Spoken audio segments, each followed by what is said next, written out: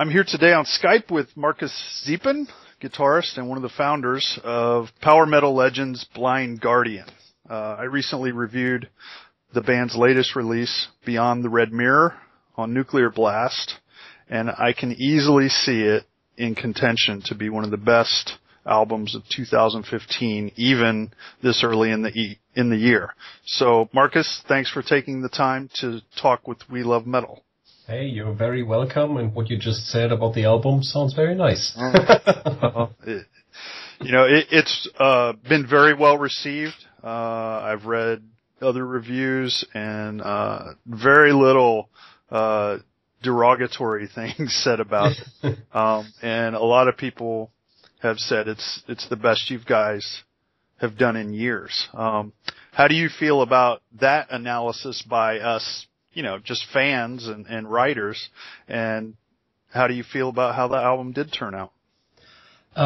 We're perfectly happy with it. I mean, obviously, when we start writing new stuff, we try to do our best, and whatever that means, we are very, very happy with the result, because we feel that the album contains all the typical Blind Guardian trademarks, the choirs and all the harmony, guitar arrangements and all that stuff.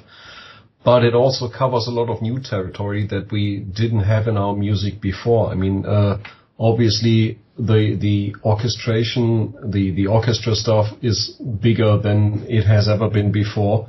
We work with 3 different huge choirs, which adds a lot. We experimented a bit with very down-tuned guitars with it, which is something that is completely new in the Blind Guardian universe. But, we tried to do lots of things that we didn't do before, and it was a lot of fun. And whenever you mess around with things that you didn't do before, it gets you new ideas, it gives you inspiration, and that's a great thing. Sure. But at the end of the day, we can just sit down and try to work on the songs that make them as good as we possibly can make them in that moment. And that's what we did, and we are 100% happy with the result. But obviously, it doesn't matter much what we think about our music. The fans have to like it as well. And as you said, so far, all the response is pretty overwhelming, and that's obviously great for us, because, we do our best in songwriting, we do our best in the studio, but you never know how fans will react to the new stuff, That's always something that we're obviously very curious about. We didn't play any gigs with the new material so far. We just did the 70,000 Tons of Metal cruise, but we didn't play any new songs there. What we did, though, is we presented the album to the fans. So there was a listening session where we played the whole album to people, and the response has been pretty overwhelming as well. There was no harsh criticism at all. Everybody loved it. Everybody said it's awesome. It's at least one of your best albums, if not the best. And that's obviously all we can ask for. If people dig the music as much as we do, and that's perfect for us. And now we can't wait to go on the road again and play that stuff live. So that's going to be the next step, and it's going to be a lot of fun for us, I guess. All right. Well, yeah, you hit on the 70,000 Tons of Metal. That was one of my upcoming questions. So sounds like you guys had a great time there. Oh, definitely. It has been the second time for us already. We did the very, very first one already. And I can just repeat what I said after the first one 4 years ago. This is unique, because the atmosphere on this festival is completely different compared to any other gig that you can play on this planet, because normally what you have is this separation. There's the musicians that play in all those bands on the festivals, and on the other side of the fence, there's the fans, watching the gigs. Right. On the boat, that does not exist. As soon as you leave your cabin, you're just one among many people on that boat enjoying a good time. All the musicians hang out with all the fans. Everybody is watching all the bands. Everybody has a drink together and has a good time together. There is no such thing as, there are the musicians and we can't get there, and there are the fans, we don't go there, whatever, Everybody hangs out with everybody. And, the funny thing is, before we played it the first time, like 4 years ago, we didn't really know what to expect, because, that's obviously for any musician, that's a rather unusual situation, and we didn't know, okay, will everybody be stalking the musicians? And, nothing like this happened.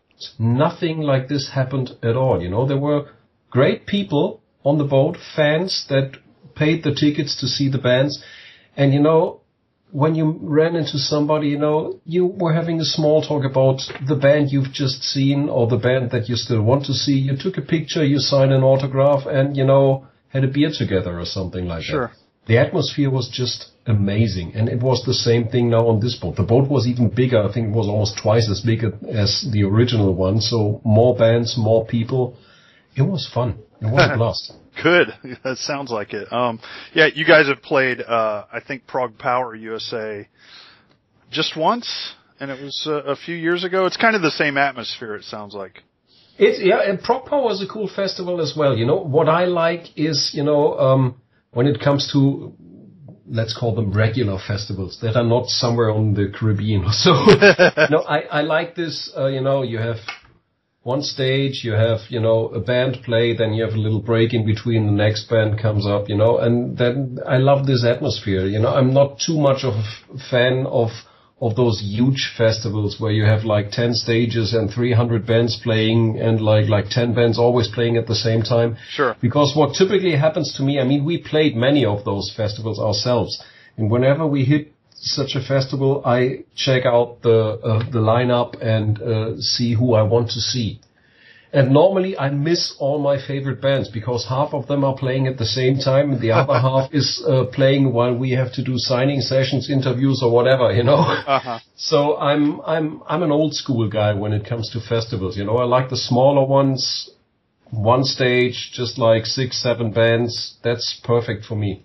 All right. Yeah, that's you get to see who you want to see. Exactly. No matter what. So. Exactly. Okay. Hey, kind of back to the album. You guys, you mentioned you had 3 choirs work with the band. How did you convince them that this was a good thing maybe for them? Money. Money talks. Yeah, that's convincing for everybody. Yeah. How was their reactions to it all? Obviously, those, the choir guys and also the classical musicians, I think many of them are a bit skeptical when they hear that they're supposed to work with a metal band because that's not really part of their universe normally, and, I think you can convince them when they start practicing your stuff, because obviously, you have to write down the score for them. You can't hand them a CD with MP3s or anything and say, hey, listen to this and then play it, please. Sure. You have to give them the score, and the conductor, has to lead them through the score. And once they start playing that stuff, I think they discover that it's a lot of fun, because at many songs, I think we're driving them to their limits, because that stuff is not really easy to play. Sometimes it's high speed stuff and tricky stuff. And I think that, makes them respect what we are doing. And in the end, they see, hey, it's a good song. After all, a good song is a good song, whether it's classical music, whether it's metal, rock, pop, whatever, and I think at some point they just realize, okay, that's good stuff. Right. Yeah, and I think that's the strength of your album is the songwriting for sure. So I hope so. At least that's what we try to do. Yeah. Most people have a favorite song on any album. Mine is Ashes of Eternity, although Twilight of the Gods is really close. Can you tell us a little bit about Ashes?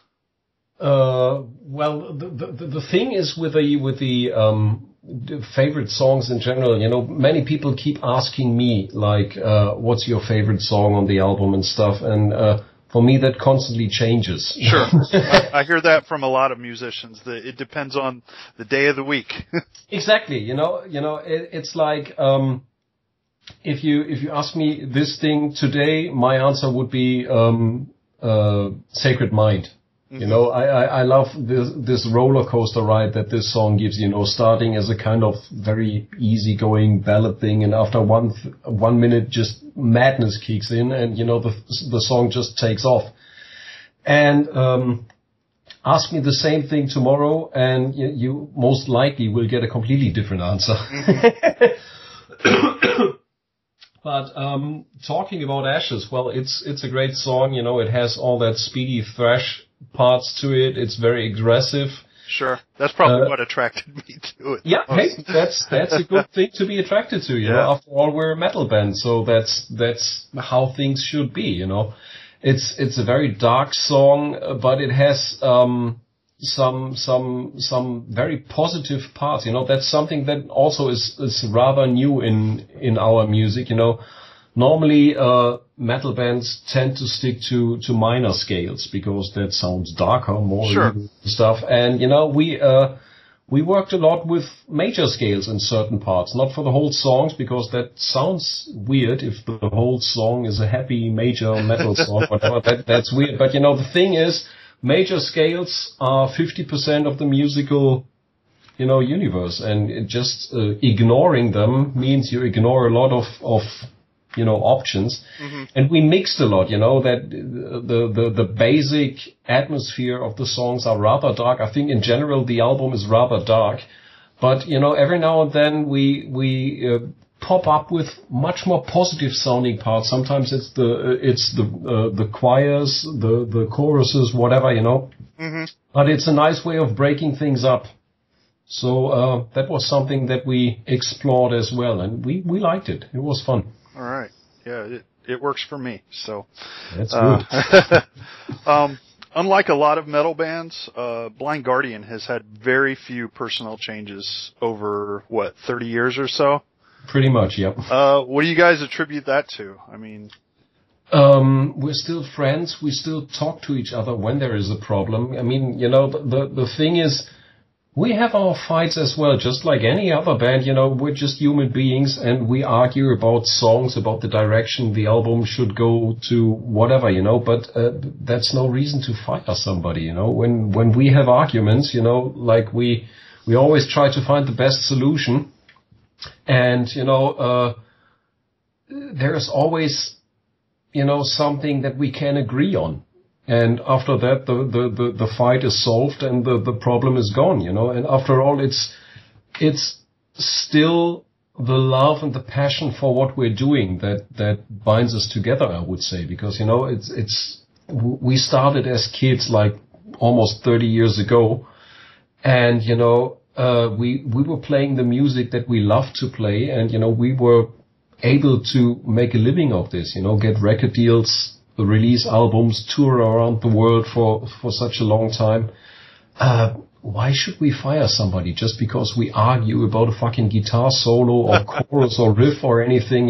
It's like, nah, we're a union. We want the same things and we know how to get them. So why change anything? All right. Sounds like the egos were put aside a long time ago and you guys. Kind of. I mean, everybody in the band has a certain ego. Oh, sure. But, that's normal, I think. But, we, over all those years, we perfectly learned how to work with each other. When you work with the same people for such a long time, how they are working.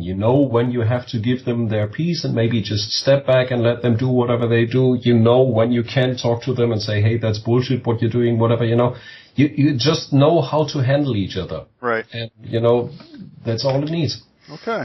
Good. Well, you mentioned you were a teenager when you guys started. How did you get into music in general and metal specifically? Music in general was like my parents wanted me to learn an instrument when I was like 9 or 10 years old, I think, something around that. And, my mother was suggesting, you should learn the clarinet or something like this, trombone and stuff like that. And I was not too impressed by that. I was discovering music at that time, I was not really into something special, but I was, some songs that were playing on the radio were catching my attention, and I discovered, okay, there's good stuff. And, in the very early 80s, it was like early 81, I turned into a metalhead. There was on the radio there was a show that was playing rock and metal stuff, and they played Purgatory, which Iron Maiden released as a single back then, and that song just completely blew me away. And from that second on, I was a metalhead, you know. And next day, I went into town and bought everything from Maiden that I could lay my hands on. And from there, you know, started discovering all the other bands, you know, like Black Sabbath and Rainbow stuff, Deep Purple, Motorhead, Saxon, you know, all the bands from back then. And as I said, I was hooked, and it never changed, you know. I still love metal, obviously, otherwise I wouldn't play in Blind Guardian. I opened up at some, you know, back then, when you're a teenager, it's like, it has to be metal or it's not good. And at some point I learned that actually, yeah, there is good stuff that is not metal. And, you know, you just open up for everything. And today, there are just two types of music for me. That's the stuff that I like and the stuff that I don't like. And as long as I like something, I don't give a fuck if it's metal or pop or rock or punk or whatever. You know, a good song is a good song, and that's all that matters to me. That's perfect, because I said that to my best friend when we were teenagers. I said there are two kinds of music, the kind I like and the kind I don't like. So, perfect. Forget the rest, whether it's blues or jazz or whatever. You know, as long as you like it, that's your song. And if you don't like it, you know, who cares? Don't listen to it. Don't waste your time with stuff you don't like. Exactly. All right. I'm always curious. I like to ask this question. What do you like to do outside of music? Do you have any hobbies or interests that really? Yeah, lots of. Obviously, I mean, when we're on tour, we're far away from our families. You know, we're all married, we all have kids, so when we're home, we love spending time with the family. Okay. Aside from this, I love reading books. You know, all kinds of books, like fantasy stuff, horror stuff, crime stuff, whatever. A good book is a good book, you know, just like with music. Right. I love watching movies or TV shows. I love going to the cinema. I love playing computer games. I love, you know, just grabbing my bike and go out if the weather is nice enough, which is not that often, but, you know, those kind of things, I would say. Okay. Good. All right.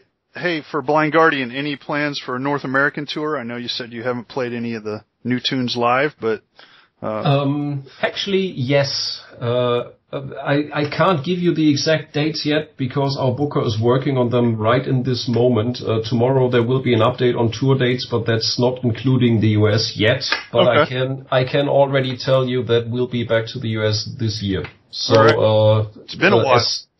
It's been a while, yeah, but it's been a while for all the territories, you know. But that's the typical Blind Guardian thing. We release an album, then we'll be on the road for 1.5 to 2 years, and then we don't play at all because we work on new songs, you know. If we keep touring, then the gaps between albums at some point will be 10 years or so, and that might be a bit too long. So at some point we say, okay, we're done with touring for now. We just focus on writing new stuff and recording it. And once this is done, then we hit the road again. And this is what's going to happen very soon. I mean, we kick off in Europe in early April, be on the road in Europe for like 2.5 months or so.